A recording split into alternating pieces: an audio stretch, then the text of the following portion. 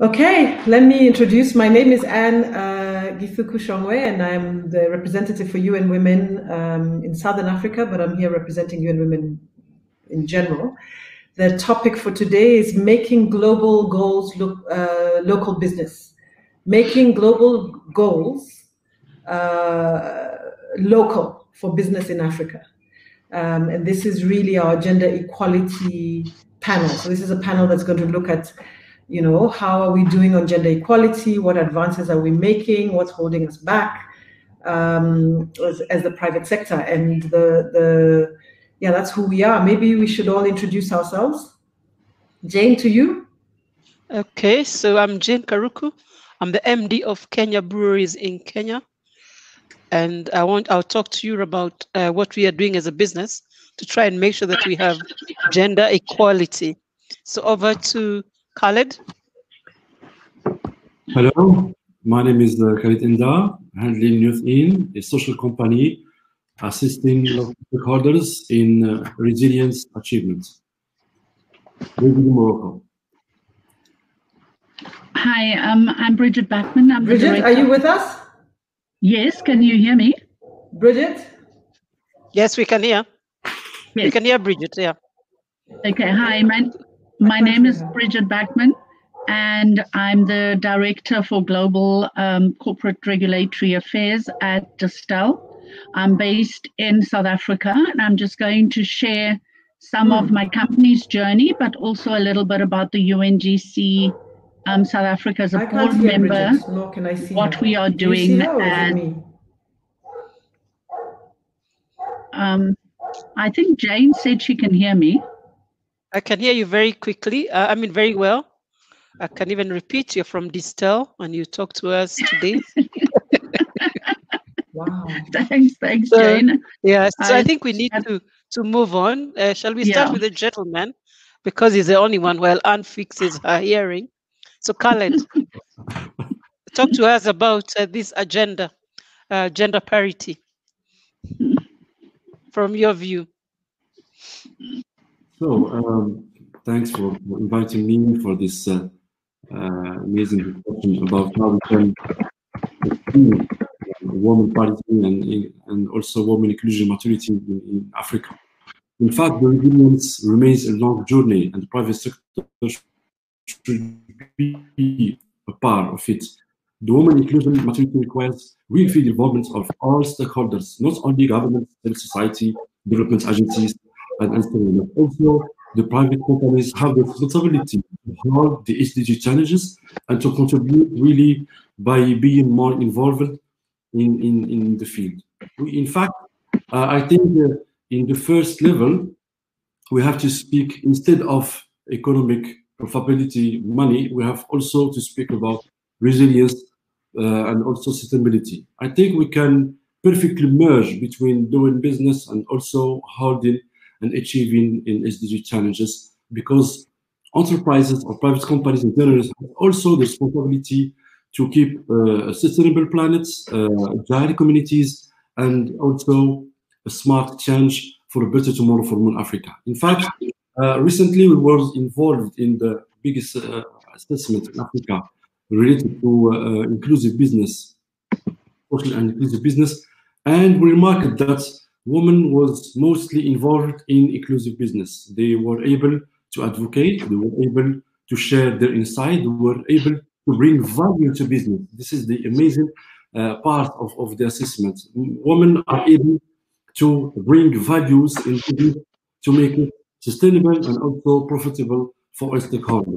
This is for me, and also I can reassure the attendants that women in Africa are really moving. They make some successful stories, because the studies were concerning 16 countries. So we have a whole picture about when women can be more involved in achieving SDGs. So I can say that we are on the right way, small steps indeed, but we are on the right way to achieve SDGs goals quickly for the. Okay, thank you, Khaled. Bridget, you want to tell us? You want to talk to us about this agenda?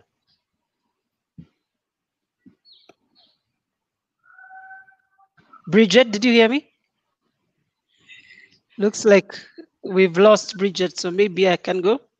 So I think from a corporate, I work for Diageo in Kenya, and we are private sector, and we've really taken to heart this agenda of women and gender parity at work in all aspects of employment. And I think for us, we have a strong belief that it is important because our consumers are 50-50, and therefore our employees must reflect who our consumers are. And therefore we've called out this agenda as our must do number 5 under inclusion and diversity. Now, we also believe that for performance, you do women proper gender representation and diversity in your employee base so that you can succeed and do well. So therefore, it's a must. It's not an if or when, it is now, and we are doing it. And I think all companies have to do it. So therefore, as we look into the future, we are taking this this inclusion and diversity agenda over the next 5 to 10 years, leveraging our brands, our people, and because we're a global company, our global footprint. And we want by 2030, we want to look back and feel very good as a business in terms of what we did from an inclusion and diversity perspective. This commitment is not new. It is about us stepping up to the brilliant execution of our progressive inclusion and diversity framework across the business, and even further to lead the way for our peers. Just last week, we launched the Diageo 2030 goals, including our ambition for diversity across our leadership. And we've set very aggressive targets. So we want to champion gender diversity with an ambition to achieve 50% representation of women leadership roles by 2030. We'd also like to champion ethnic diversity with an ambition to increase representation of leaders from ethnically diverse backgrounds to 45% by 2030. Maybe I stop there and check whether, Anne, now you can hear us and make your contribution. Thank you so much, Jane. I'm very impressed with your 50% goal. I really like that. Let me say that for us at UN Women, our deep concern is that unless we shift this gender equality discussion to the center of all businesses, the World Economic Forum data that says that we're 100 years away from gender equality will be a reality. And so one of the big things that we've been really focusing our attention on is, together with the Global Compact, the Women Empowerment Principles. And what's important about the Women Empowerment Principles is that it goes beyond the parity discussion, which I think a lot of companies invest in. And so parity is important for us, but like you're saying, Jane, as you talk about your 50% target in leadership, we have evidence that at 30% on the boards, this is, I think, an EY study done some years ago, would result in about 8% revenue growth. So it's not a cool thing to do, it's really a business imperative. The other big thing that we know is that when businesses buy from women-owned businesses, when corporate bring real value into their businesses, they buy from women businesses, and that contributes easily 20 to 25% of GDPs. So within this Women Empowerment Principles, we look at parity, we look at the supply chain, we look at violence and harassment in the workplace, we look at measures such as marketing and advertising. And in every one of these, we now have about 2,700 companies across the world with signatories. I think in Africa, we are close to 1,000. And with companies now beginning to take seriously these investments in gender equality across all 7 principles, we know that we can achieve the targets that we want to achieve, to really achieve that 50% 2030 for you. But for us at UN Women, 2030 is the expiration of gender inequality. We want to see an end in gender inequality across companies. So across these areas, we've got all kinds of data. So for instance, thinking about Diageo, you invest in a lot, and Distill, you invest a lot in advertising and marketing of big brands.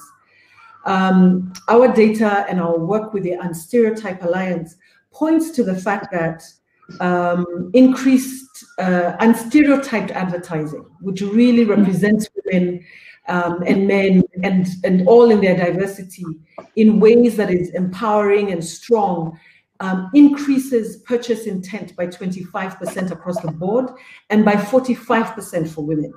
So every one of these data, we can give you data points that show why it is valuable to invest in gender equality across the board. So let me stop there, and let's I'll bring on more questions, more points as we go. Okay, Bridget. Yeah. Bridget hasn't chatted or introduced herself. Yes.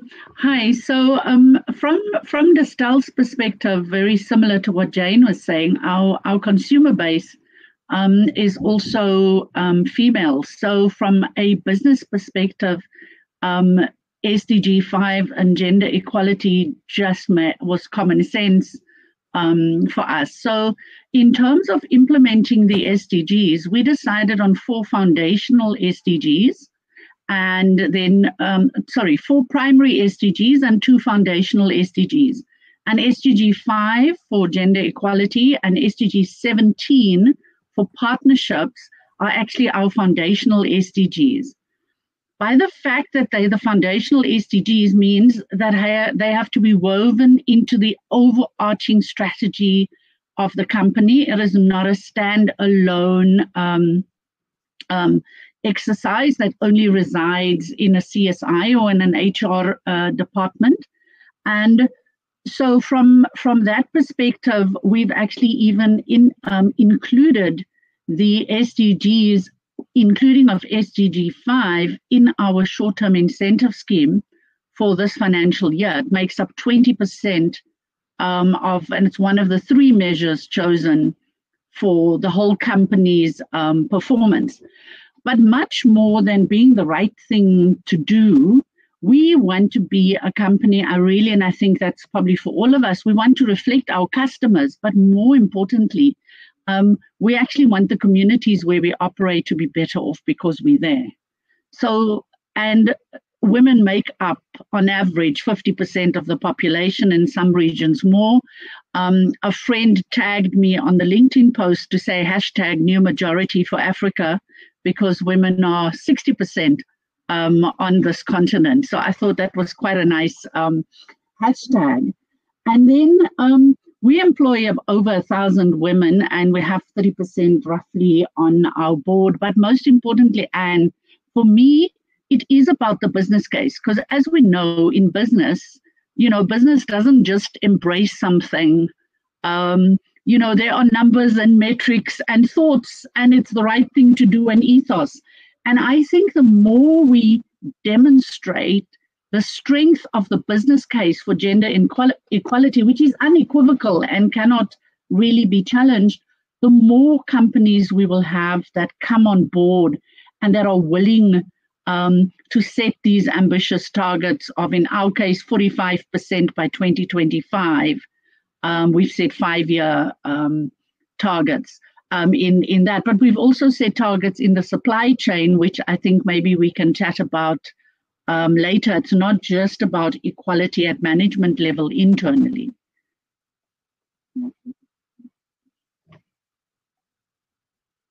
I've become the impromptu moderator. So Khaled, what are you thinking about this topic? Yeah, I think the key word is, I think we have 2 key words. One is education. I think the SDGs or the planet challenges should be involved before doing business, should be involved in universities, in high schools, because we cannot hold value without having basic knowledge and also real involvement earlier before doing business on the field. I think we have also work on awareness companies. Are we explaining well what are the SDGs for companies? How much the companies are aware about SDGs?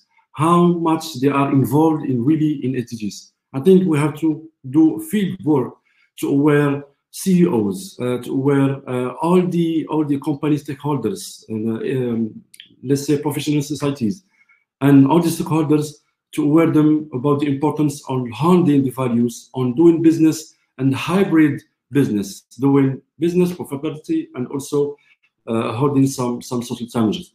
I think the key words is education and awareness along the period earlier of doing business in university and also high schools, to mention the people that they have the responsibility to maintain a good planet and also inclusive communities.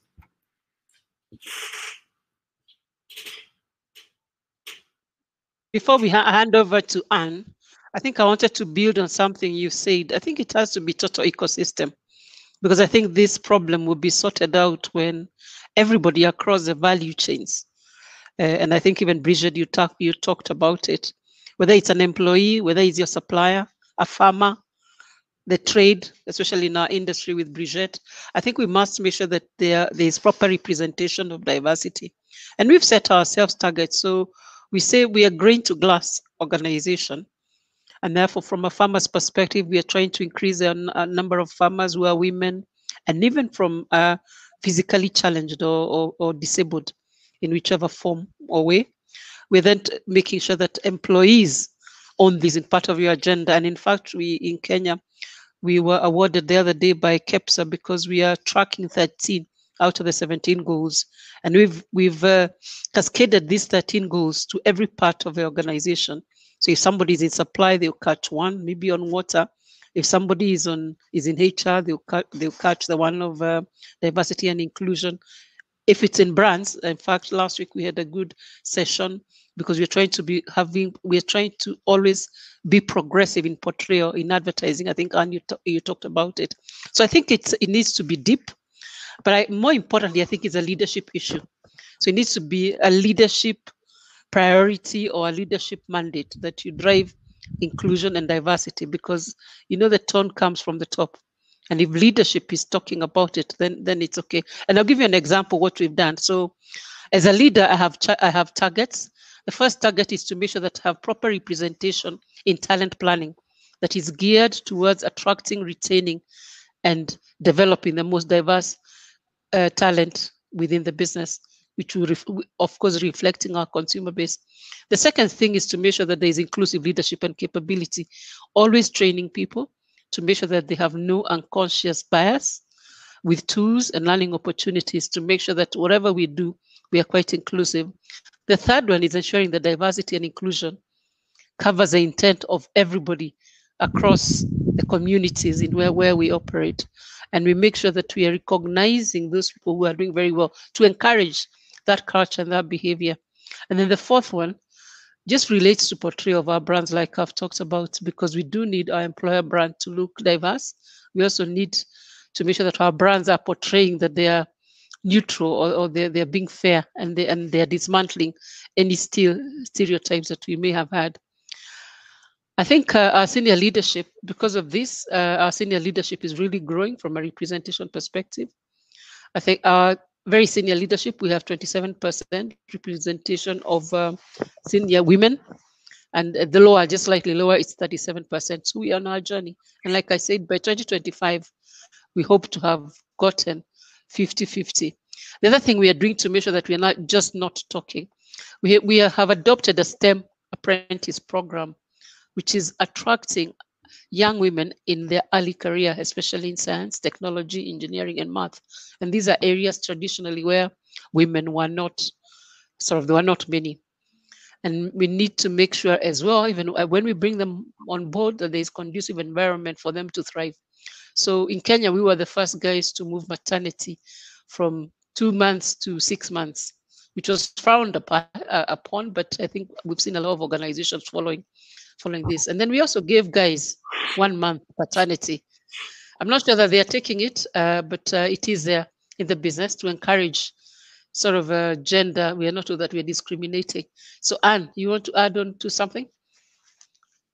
To those few things?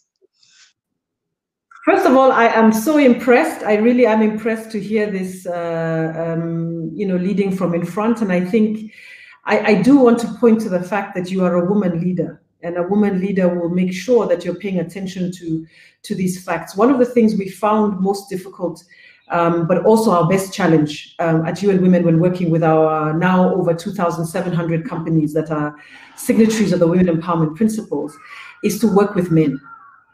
in particular. And so we have our He for She Impact in global program, where we really are targeting the CEOs of companies, male CEOs in particular, and asking them to make the kind of commitments that you've talked about, Jane, from a personal level. You know, how am I going to make sure that I am leading from in front and that I'm establishing policies that are showing zero tolerance to discrimination? You know, we do the unconscious bias training, but how do you actually translate that into unconscious bias practice? One of the things that we are on a journey to right at this current moment is the big issue of violence and harassment in the workplace. Again, this is a cost to the business. This is a cost to the economy. We've actually got data now that it's anywhere between 1% and 7%, depending on how big the issue is to the GDP. Which is, you know, I mean, 1% of the GDP is massive in terms of the cost of violence. And so the kind of policies that we are now pushing is to say every single business, starting from the top, has to have a violence and harassment workplace policy, but also one that has got very straightforward mechanisms to ensure that everybody can actually report cases. There's anonymity if need be, and so on.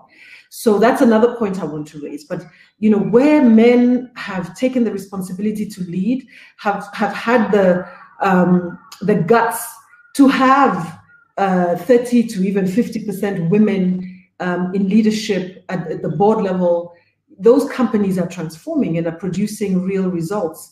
So we, you know, as UN Women, we've worked for many years with women as activists, and we are in the front and we are out there, you know, raising our fists. But it is transformational when men themselves lead from in front.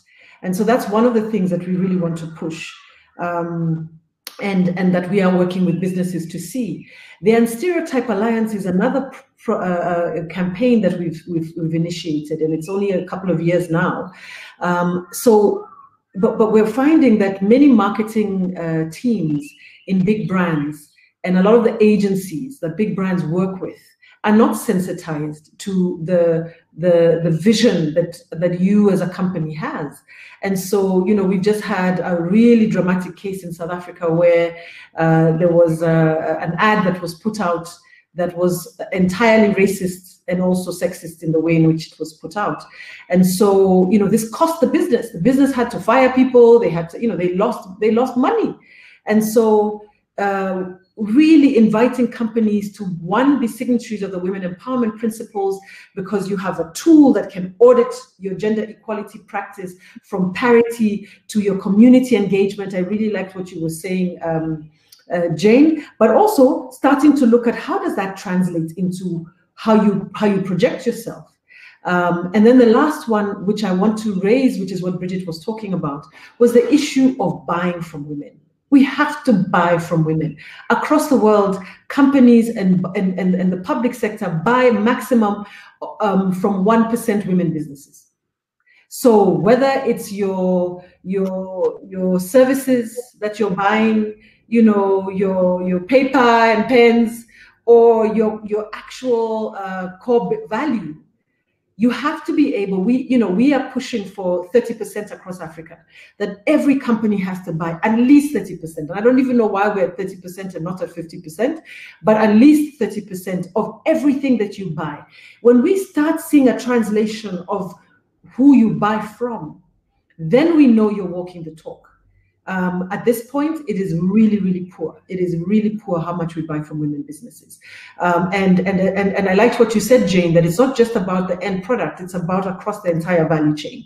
So at what point, who are you bringing in, whether it's the farmers who are providing, but also ultimately, if we look at your end year sustainability report, can we actually see your numbers there? Thank you. Yeah, maybe. Yeah, thanks, Jane. Maybe I can just add there around programs. And I must say, we did the web gap analysis, and it's a lovely, sobering exercise. So I would recommend that other companies do it. It really provides a guiding framework for you to understand where your gaps are as a company, and then how you can work to close them. It's become a bit of an energizing factor for us in our space, having done that web analysis. And so I think thanks for the great work there. Jane also mentioned around the whole value chain. So, and I think the one thing, given that there are 2 alcohol producers on this call, we maybe should not skirt around the fact that the abuse of alcohol can actually lead to irresponsible behavior. So given that, we have embarked on a big alcohol harm reduction program. We've seen in South Africa that GBV spiked during COVID, where women unfortunately were now in their household with the perpetrator. But of course, charity begins at home. So the first thing we did is we launched an internal campaign, Never in Our Name, which every employee is actually asked to sign. It's a charter for leadership behavior and employee behavior. And when we launched this to the top 500, we did something which at the time didn't seem courageous. It just seemed the right thing to do, but everyone's come back to tell us we're courageous, and now we feel courageous. It is that we actually launched it by choosing a perpetrator to come and talk. So a reformed male perpetrator actually came to talk to us, and that really set the tone for employees. We will be doing our check on how many people have signed up to the charter and the behavior. But also, of course, behind that, you have to have, because GBV is a multifaceted challenge we face in all societies, we need to have a multifaceted approach. So part of the approach is a Taverner training program where we've added a GBV module. We've started Tavern Dialogues, where we actually have dialogues in the taverns around GBV, good role modeling behavior, but then also around safety and protocols and ambiance and all of what a good, safe tavern should look like, so that as women, people wouldn't feel afraid to have to wander around or visit a tavern. We've set targets for this year for 10% Black women-owned businesses. So we've actually made a distinction, given the South African legislation, between Black women-owned and women-owned generally. So our target for Black women-owned is 10% for this year, and our target for Black-owned businesses is 23% for this year. And every year we have quite a big step change in that. The other thing that always worries me is that as leaders, when we talk gender equality, we often think about management. It's about having people in top positions. But I think all of us have said in some way or another that gender equality is part of human rights. So for us, it starts at the farm worker. And we've set up a social compliance journey where we have an NGO that audits not only our farms, but a few farms every year we add to the program. We're adding 10 more this year, actually monitoring and giving us a report on the human rights, including gender, on the farms that supply us. Now, 95% of our produce comes from other farms. And we have got a pool of willing suppliers. Obviously, after that analysis, there's a gap analysis, and then the NGO will assist with closing the gaps that has been picked up in terms of social compliance. So as you were saying, Anne, you have to look at everything in your value chain, from upstream to who supplies you, to downstream to who's selling your product, and then everything in between internally and marketing as well. Thank you. Yes, as we conclude, because it's top of the hour, we can probably look at challenges very briefly. What challenges will stop this agenda from not working? Maybe we start with Khaled. And then our talk will come back to Bridget, and Anne, you will close and summarize what we've been discussing. Really, I think we have to make bridges with companies and also vulnerable communities. Let me give you a simple example. We have reached some human resources director to encourage their employees to adopt responsible consuming. So we did virtual exhibition between employees and also women handling local business in rural areas. So we would make it the two worlds, the business world and also the social world. I think it was and people was adopting how to and to get connected with talented women and vulnerable communities in order to help and also to hold some business value. I think for the agenda we have to speak hybrid business, mixing business and also values and also resilience and stability. We have to incorporate in the boards meetings, and also we have to speak about awareness and education. Thank you. Khaled, before I hand over to Bridget and then onward to Anne to conclude, I think for us it starts with everybody. It starts with me. And I think what we need to do is to get commitment from everybody, whether you're a leader, whether you're a parent. Because I think also the challenge is that women are not putting they're not volunteering to be considered, either to do business, to get these jobs, or to do challenging things that men can do. So I think there's a challenge on all of us in the total ecosystem to encourage people to put their foot forward for consideration. I also think that we need to work around our ecosystem also to stop the biases, because I think the biases still really exist. And then I think, Bridget, to your good point, I think in Kenya, we're also doing a lot of work on positive drinking. In fact, we've succeeded to make it part of Drink IQ, part of a driving school curriculum in Kenya.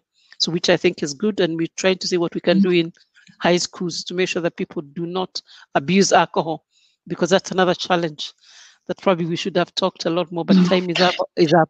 So over to you, Bridget, and then you can hand over to Anne, and we can conclude. Yeah, having grown up in apartheid South Africa, cultural stereotypes and the patriarchy really constrains trust. I think we have a huge trust deficit in South Africa, whether it's between business and government, between men and female, between business and NGOs, between society and government, society and business. And in a way that also then constrains respect for women who assume leadership and decision-making positions. And sometimes covertly and sometimes very overtly, there's almost a diminishing of the role of women leaders and their ability to act and their aptitude to influence that happens in the workplace. On the other hand, though, for entrepreneurs, economic exclusion is also a challenge and a barrier that one has to be aware of. From antiquated legislation where the husband still has to sign, even if the woman wants to own a business, to access to funding, where you are required to provide a plethora of resources in order to actually start your business. The other one is and I think you spoke about that, unconscious bias. You know, we all have unconscious bias, and sometimes that window has to be opened for us. It doesn't happen automatically. So I do think programs that foster the lifting of or shifting of unconscious bias is very important. And then I'm a believer, because I am BB, I always try to make things simple by putting it as I'm called B squared by my friends. So I always try to put something in squares. So I wrote down something early this morning in squares. I said, challenges and barriers can, for me, are two words. It's P squared and M squared. And so P squared is for the patriarchy and the paradigms we continue to live in, and M squared is for misogyny and mindsets. And so we have to move from patriarchy through to matriarchy, through to interdependence. And then we have to change paradigms, and we have to shift our own mindsets and try for the next generation to come, changing their mindsets as well by role modeling better behavior and achieving better outcomes. Thanks, Anne. Thanks, Jane. Thanks, Khalid. Thanks. Wow, I feel like that was the concluding remark. But anyway, let me just say, and I don't know whether Elizabeth wants to join us at the end of this, but just to say that, you know, we've been talking about how 2030 is expiration for gender equality, and every single business and private sector company across the world and across this Africa of ours has to make their contribution to this. And I think that we have had the kind of discussion that identifies how we start with leadership, but we translate that into the entire ecosystem of your business and making sure that those biases are dealt with at every single level, and that we go, whether it's from the farms to the, you know, we see many companies where the entry level, we have 50-50 women and men, but as we go up to the C-suite, we lose women at the top. But we now know that there is an economic imperative. You know, we know that we actually grow as a business because we have women in leadership, because they change the culture, they bring in new ideas, they really diversify it. So, Khalid, to your point about training and focusing on investing, we think more and more now that the biggest investment in training has to be on the paradigms and the misogyny and the mindsets and the unconscious bias that many male leaders carry, so that we, as you know, that automatically is structured as a business that seeks to benefit women and girls just because it makes business sense, not because it's just a good, nice thing to do, but because it actually will transform the way the business works and ultimately impact on our economy. I love that statistic as I close from the Africa Parity, Power of Parity report that McKinsey did, that says that if we truly provide equal access to women as men, our Africa economy would grow by $316 billion by 2030. So let's just do the right thing. This is what we need to do. And I really truly hope that Africa is leading the world, believe it or not, in terms of women on boards. We are about 27% of companies that have women on boards compared to 17% in the rest of the world. So we are actually leading the pack across the world, which is great news for a change.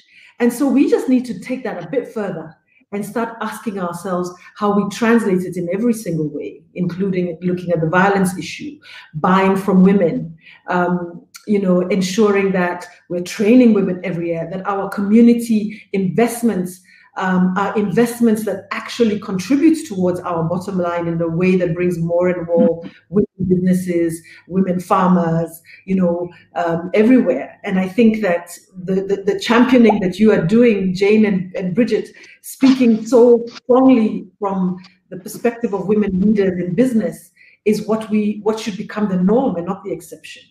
And for you, Khalid, we invite you to join this solidarity push, so that you and all the other male leaders who are the majority in our African continent will lead from in front and be the advocates, so that I don't have to keep justifying myself, but you will be able to say, hey, you know what? It's the right business decision to make, not because I'm a nice guy, but because my business needs it. But thank you. Elizabeth? Thank you, everyone. First of all, my name is Elizabeth Anaresh. I'm part of the team at the UN Global Compact and managing our target gender equality program around the world. I would have jumped in earlier, but I have quite a bad construction going on at my place, so I hope I have a few quiet minutes. But I think, Anne, you did an amazing job guiding this conversation, so thank you so much. And to all of the other panelists as well for being so spontaneous and really leading this very natural flowing conversation that our audience was able to witness. Just to also wrap it up from our side, I think you touched upon very diverse and different points. that also are actually outlined in a publication that we're launching today with additional good practices from African businesses on gender equality that touches upon 3 priority areas that you all touched upon during this conversation. So women-owned businesses, practices to ensure family-friendly workplaces, as well as other programs and initiatives companies can drive forward, for example, tackling sexual harassment, but also violence at home and in the community as well. So we'll post the link shortly so everyone can check out those practices as well.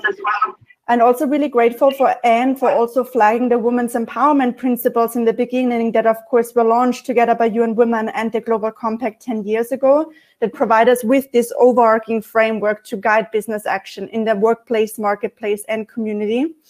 And that said, also very grateful to Bridget for already flagging the WEB's gender gap analysis tool, which can be the very first step for each business to assess where they're at within the company's performance and see where the gaps lie and also where the opportunities lie to really advance gender equality across all different areas. We have the tool available in 10 languages now, including in French, and it's a free online resource. So we really hope that many businesses on the line can also benefit from that, as it's equally applicable to big multinationals as well as smaller SMEs. And the main gap that we are seeing from the women's empowerment principles, and Anne has also flagged lots of different data throughout this session already, is that while we see that over 68% of companies have this commitment in place, this leadership commitment to drive gender equality, only 28% of companies that took the WEBS tool are actually setting concrete targets towards that change. And for that, I also want to congratulate Jane for mentioning the targets to advance gender parity within their company, as that's also something we're working towards through Target Gender Equality, an initiative we've been rolling out across 19 countries this year to support companies in setting and meeting ambitious targets for women's representation and leadership. And Global Compact Network Kenya has been one of the countries in Africa that's really been driving this year already. But next year, there's many other additional African countries to join this initiative, including South Africa. So we will be sharing more information on that as well. But maybe just to wrap it up, and because the organizers gave us the heads up to be able to go a few more minutes over, maybe a very last question to all of you that we've been posing in different sessions, and it's always really interesting to hear about. Maybe you could share a really quick story about a women leader in business that inspires you to take action and that really inspires you to keep going and make this agenda a priority for you and your business. It can be a woman that you're very familiar with in your personal relationships or within your own company, or anyone else within other contexts that you came across with that really left a mark for you as inspiration as a female leader. I don't want to put anyone on the spot, so feel free to volunteer and go first to give a few shout outs to amazing other women leaders before we close this session. I think I can go first, and I don't want to shout out on anybody because I'll be in trouble. But what I can do is that if I look at our ecosystem, a majority of farmers are women, and they are doing some fantastic jobs in terms of providing us barley or sorghum in our processes. We contract women for third-party workers, and there is a woman there who's doing an amazing job, just labor management business. Our advertising in terms of brand, what do you call it, BTL or below the line advertising, we are supporting some incredible women, giving them a head start through financing and stuff, and I don't want to call their names publicly. In employment, we have some serious business women in Kenya. Again, there are so many, I wouldn't dare call out one. And then if I look at distributors, we have some fantastic distributors who distribute our brands, running major profit and loss accounts. So I think I want to be safe and say across the total ecosystem, from grain to glass, we have incredible women. So we are not short of examples either to emulate or to celebrate. And I could name very many if we had time, but I think let me leave it there. Thank you. I will actually agree with Jane. I love the from grain to us, Jane. We are from soil to sip. So I want to echo that it's across the value chain, inspiring women you meet and you engage with every day. But ultimately, it actually comes from self, from your experience growing up, what you've seen, and that teaches you to find the trailblazer women, from the women who might be buying millies at the side of the road, or the ladies putting together a hamper for Christmas through a process of saving money over 11 months. We all have mothers. We might have a sister, a daughter, an aunt, and we all want to change the past and work for a better future for all. So for us, the trailblazers are the generations that have come before. And I'm thinking about a Maya Angelou quote where she said, "I come as one, but I stand for 10,000. So I'm mindful of the fact that we all stand for at least 10,000. And it's the 10,000 that makes it worthwhile. And then also importantly, for upcoming women who are going to be the trailblazers, because we have managed to affect the change so that they can be even better trailblazers than the 1,000 before us.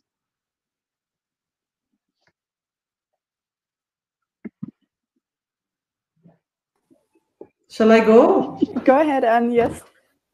I love that, because I really struggled with this question. I really did. I struggled with this question because I cannot name one woman, but I can name many women. My own mother is the first of them, because she's been a trailblazer and in being a serial entrepreneur, and I don't know if it's serial and sequential at the same time, to be able to educate all of us as a family. So I start there, but I also say, for me, the real women trailblazers are those who are the first in whatever industry or whatever business to be able to actually drive that business. So, have the Janes and women on board, the first woman on a board, sitting in the room with 10 men, listening to their bad, unconscious bias jokes.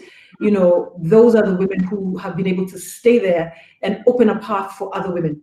And then just, for women who just open opportunities for other women everywhere. I really think in every small decision that a woman leader makes that opens doors for many other women is truly what I feel is the most really trailblazing. I wouldn't put one single woman. There are too many to count. Thank you so much, Anne.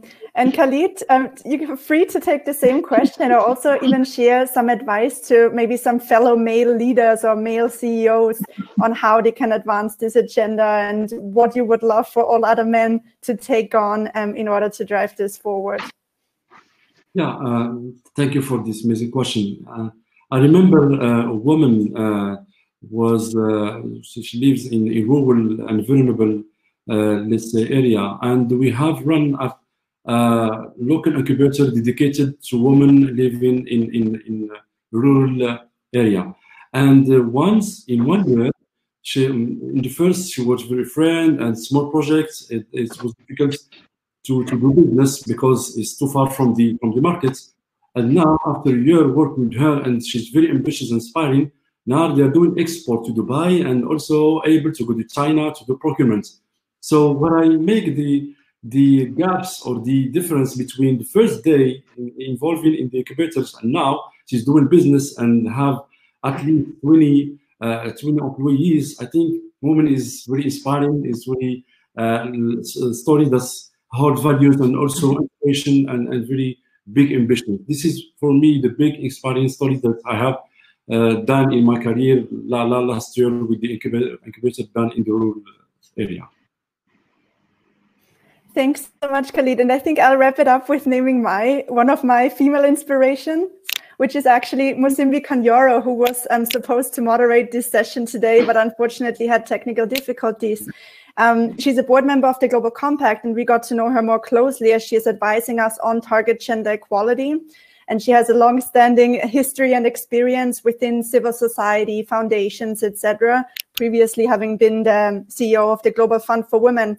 So for us, it's really important and valuable to always have her input and insight from that civil society space. As of course, we're working with businesses at the Global Compact, but we also have many non-businesses part of us. And to truly move this agenda forward, it has to be in partnership. So we're really grateful for her continuous advice and inspiration and how we can grow and make this agenda relevant and actionable for everyone.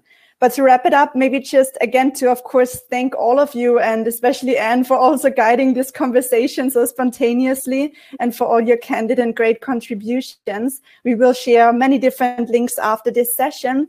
And as you've heard, there's been so many different stats mentioned throughout this session and a really clear business case for gender equality. And to flag again, to re-emphasize what Anne said before, at the end of the day, it is just the right thing to do. Even there is a strong business case for gender equality, it is also a fundamental question of human rights. And also the Secretary General calls gender equality the greatest challenge that we currently face within human rights discrimination. So thank you all for your great actions that you shared on really how companies and the private sector overall can play their role in moving this agenda forward. And also for sharing examples where Africa and African businesses are really leading this agenda already and the rest of the world can learn from. For example, having the most women on boards across all regions. So let's hope we can also target lots of the other areas and become leaders across different sections of gender equality. Thank you all so much, and we look forward to keep working with you and keep working with everyone on the line to really move this agenda forward jointly. Thank you.